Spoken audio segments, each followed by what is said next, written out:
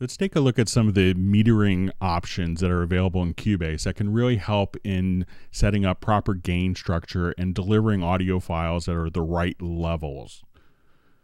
When we see our metering, we generally notice it directly to the right of the faders in the mix console and in the space between the track columns and a project window.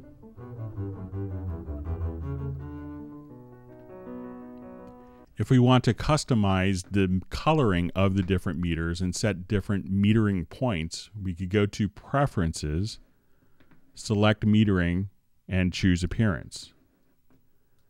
I could set different metering points, let's say -6 dB.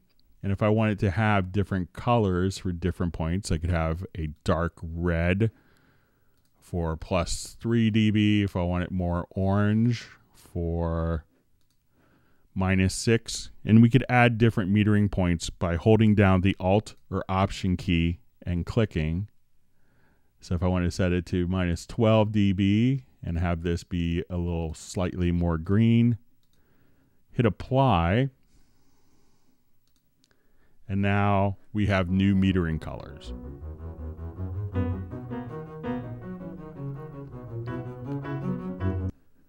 We can see that the top of our fader scale and metering scale is currently set to +6 dB. If you want that to be extended to 12 dB, you can go to the Project menu, to Project Setup, and set the volume max to 12 dB. So we currently see 6 dB as our top scale. Now I hit OK, and our scale has been adjusted to +12 dB. Now, when we look at the meters, sometimes people have a hard time understanding exactly what part of the signal flow the meter is representing. If you right-click on the meter area, you can go down directly to your global meter settings. So here we can look at if you wanted the hold options, if you wanted the peaks to hold or the peaks to hold, or at what point in the signal chain that the meter is representing, whether it's input, post fader, or post panner.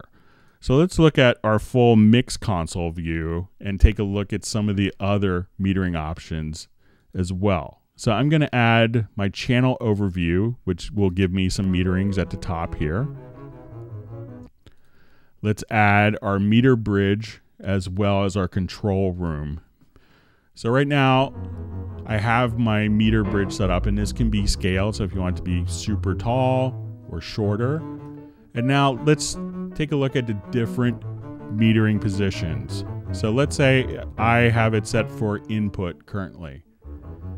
But if I set it for post fader, now when I move the fader down, I see that reflected in the meters. When it's set on input,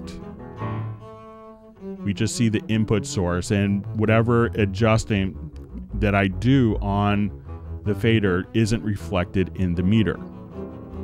If I pan it all the way to one direction and set the meter to post panner, I could see that this will be a combination of post fader and post panner. So as signal is going into the right speaker, I don't see the metering on the left channel. And if I switch to panning, we can see the metering immediately adjust directly to the panning and fader position. So it's very cognizant, be very cognizant of your metering position. So during tracking, you may want to see input meters, but during mixing, you may want to see post panner. There's another metering type that's very helpful. And metering is great at showing you exactly what just happened, but you may not have a sense of what is going to happen. And this is when we right click here, we could switch to wave meters. And this will show us and give us 2 seconds of information before, and we see it on the audio tracks, the audio waveform just appear. So you can see the piano keys here coming before. If you wanted to see longer information, you could actually go up to 4 seconds of information, and you could change this by going to your device setup to the VST audio system, and it's based on a disk preload. So you go between 2 and 4 seconds. So now as I adjust this, notice that we will just come here, I'll put it to 4 seconds, hit apply, that our metering scale will show 4 seconds of information before it hits the center point here, which is the play position. So again, we can see exactly when parts are going to be coming in and out. So again, just if I wanted to go back to the default setting, go to your device setup and adjust the disk preload time between 2 and 4 seconds, and the metering scale for the wave meters will correlate just like that. The control room offers a tremendous amount of metering in a very critical area where it's going on in our entire mix process. And there's a number of different metering standards that are available for different markets, especially for broadcast. So if we click here, we could actually choose whether we want to see digital scale, DIN, EBU, British, Nordic, K System 20, 14, 12. These are the Bob Cats. So the CAT system 20, 14, and 12. And some of these meters, you could actually have different calibrations as well, depending on how your converter or your monitoring system is set up. So, but if I wanted to look at this at full digital scale, now when we would play back, I could do that. Or if I want to see it at DIN or CAT system 20, CAT system 12. So we could have these different metering options. And one of them that's the most important currently and a very relevant metering is called the loudness units. And sometimes people will call this the EBU R128 scale, LUFS, people will call it, or loudness units. So if you click on this, you want to activate the loudness units. And at this point, you could see your loudness unit metering. And this is going to be was initially set up for broadcast purposes so that there was a unified loudness standard. And it's basically more aligned to, instead of peak metering, RMS metering. But it's not exactly the same, but conceptually very similar. And for broadcast, a lot of people want minus 23 LUs or loudness units for the optimum level. If you deliver louder than that, they're going to decrease the dynamic range through dynamics, compression, or increase it if it's too low.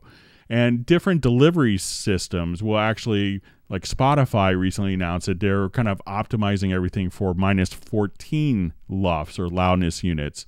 So you could actually click on this setup window here and you could have different presets. So if you're delivering for Spotify or if you're delivering for broadcast, so that when you know that you're delivering the actual project, you can have the appropriate metering with that.